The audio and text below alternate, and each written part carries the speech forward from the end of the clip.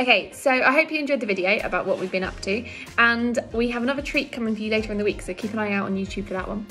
But I know that lots of teachers in their videos, their classes have been doing quizzes. So in the grand scheme of magpieing their amazing ideas, and realise that you've missed out on the big Easter quiz, which we normally do at the end of last term, as we did the big Christmas quiz before, I've created a mini version of just 6 questions for you. So 2 of them are from the big Christmas quiz, and then the rest of them are about what we've been doing since Christmas to now. So question 1. What was the first date most children were evacuated during World War II? Question 2. What is the difference between a battery and a cell? Question 3. What is the name of the mountain we climbed at RYG? Can any of you remember?